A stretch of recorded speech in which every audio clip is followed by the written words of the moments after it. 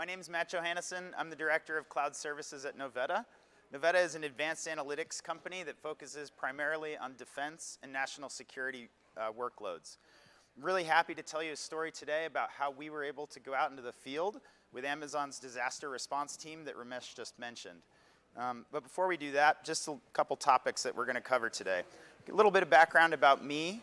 I want to tell you about something called Operation Convergent Response, which is actually an event hosted by Verizon every year.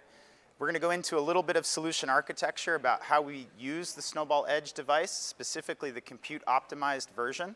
And then we'll talk a little bit about our solution that involves something, IoT, our platform called Aegeon, and machine learning, all running at the edge, whether it be in a completely disconnected environment or when you do get connectivity. So, just a little bit of background. I wear two hats in our organization. My first job is to manage our alliance with AWS. So I'm the, what they call the alliance lead, or the person responsible for working with the partner team to make use of all of the different products and services as they come out and get them in front of our customers as fast as possible. I also sit in a group called Special Projects, which gets to work on interesting rapid prototyping efforts like the one that we're going to talk about today, which involves bringing our mission-proven solutions to new use cases. And we're really excited about how our C4ISR platform is helping disaster response. When I'm not doing either of those two things, I have two young kids, and I love being outside. So, first, what is Operation Convergent Response? This is a fantastic opportunity to go out in the field with Verizon and AWS to actually serve during live scenarios at a place called the Guardian Centers in Perry, Georgia. The Guardian Centers is a full-scale facility that can simulate things like floods, counter-terror situations. I literally saw helicopters landing on buildings at this place 2 weeks ago, right? So the idea is Operation Convergent Response gives first responders, disaster management, and law enforcement groups an opportunity to come together to see how solutions work. This is not like your average trade show where somebody's up on stage or at a booth doing a demo. You have to set up your solution in the field so that people can see how it works with actors and responders actually doing their critical mission.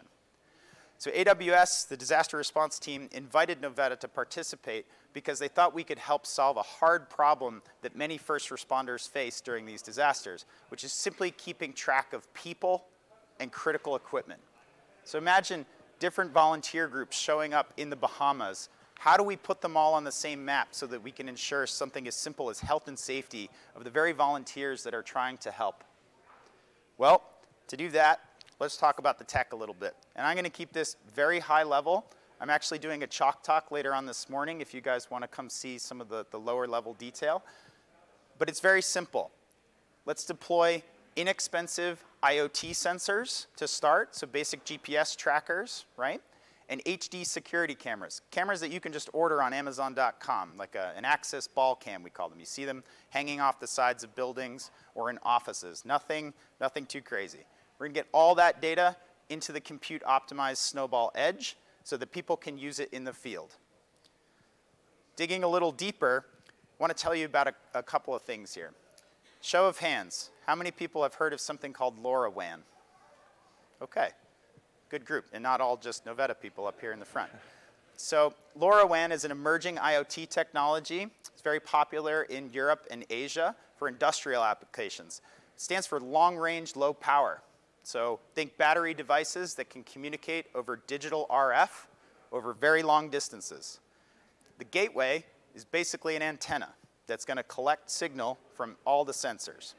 The Snowball Edge, obviously, we're using it as our central processing hub.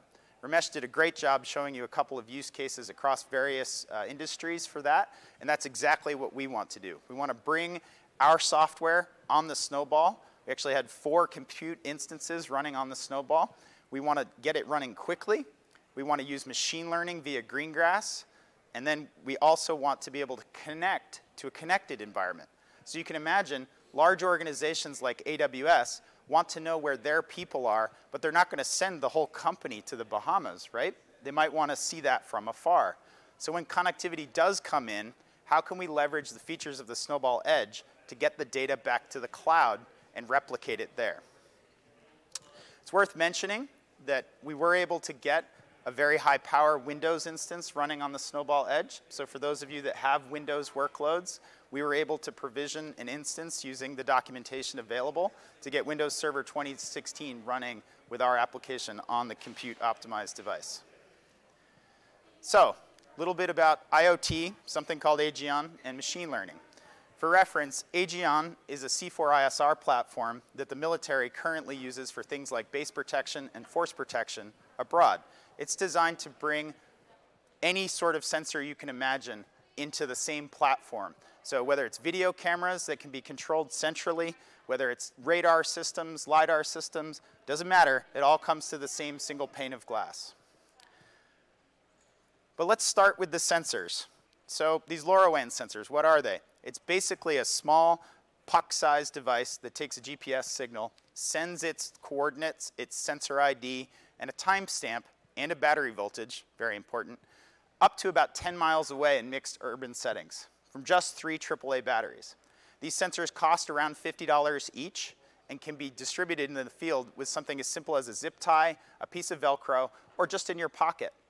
We developed a custom application to scan that QR code and reattribute it. So it doesn't matter if I assign it to a person, or I assign it to a vehicle, or an aircraft. It doesn't matter. If I have a pile of sensors, I'm going to get signal from them and put them on the same map. To give you a sense of how that works, we have a little video here that we captured from our time out at Operation Convergent Response that I want to share with you now.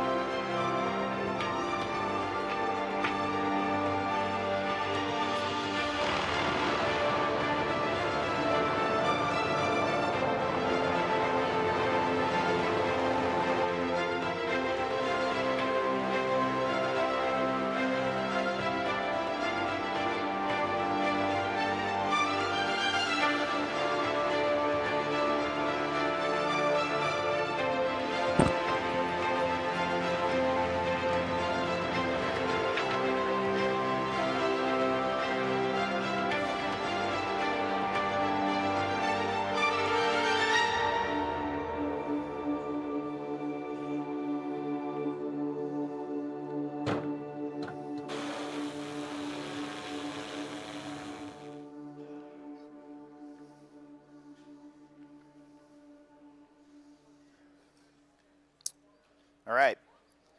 So that just gives you a sense a little bit of where we were placing the sensors, how easy it is to put it on a vehicle, a person, really doesn't matter. By the end of OCR, Verizon had asked us to put sensors on the transportation vehicles that were taking spectators to each of the scenarios. We were covering a scenario at the airport over a mile away, and we were able to reattribute those sensors within seconds. So imagine a large box of sensors showing up in the Bahamas or another disaster site and very quickly being able to keep track of people like news crews, volunteer organizations, and any piece of equipment so that you can then see where it is. So on to seeing where it is. So this is an idea we had to show how Aegeon works. So as the data is coming in, you'll see a boat moving around in what the flood scenario, as they call it. So they have the ability to flood a whole town at Guardian Centers. You'll see as the boat is moving, we get a dot on the map for where that boat is. All we have to do to change the icon to boat is use that mobile app I mentioned, say this is a watercraft, and then we get a boat icon. If it's a person, it'll show up on a dot, much like around the edges where you see people walking around. So we could start by just giving the sensors to team leads. We don't have to give them to everybody. We could just say, hey, there's a news crew that wants to go out to the edge near the hurricane. Let's give them a sensor so we can see where they are. Aegeon provides the ability to bring in new sensors on the fly.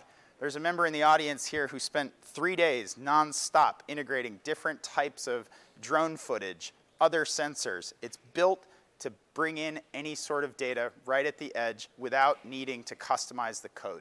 Okay?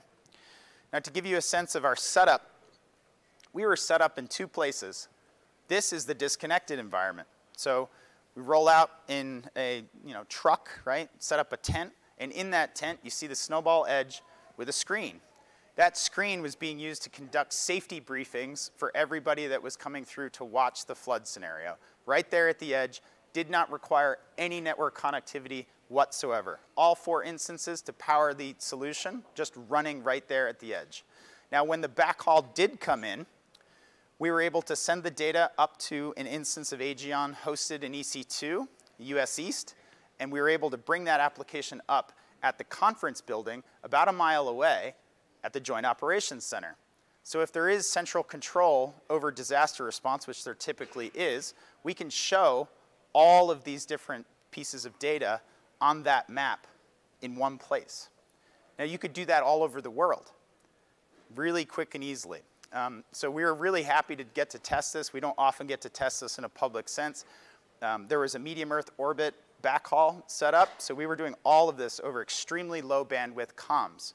Our integration specialist was able to downsample the video feeds specifically tailored to that low bandwidth using the Snowball to get the video back to the Joint Operations Center. The medium Earth orbit satellite was good, but it's not as good as what we all expect from our internet service providers with our cable modems and whatnot. So the last thing I want to talk to you a little bit about, and what's a talk at reInvent in 2019 without talking about machine learning? We were out there testing a new model.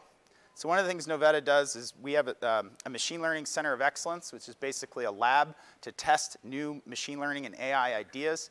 And we were doing a new model that involves both computer vision and natural language processing.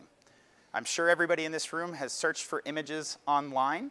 And when you do one of those searches, sometimes you get things that are relevant to the search term that you used. Well, what if we could automate that for first responders? And we had, say, a list of keywords that the cameras need to automatically look for in the field.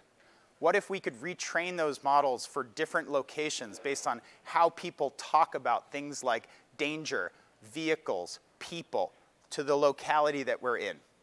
That's what this model does. And we were really excited to be able to pull the feeds from all the different cameras that we set up, whether it be a commodity-based camera, like the inexpensive IoT camera you see strapped there to the tripod, or a higher quality PTZ camera set up on the mast of that truck that I showed you.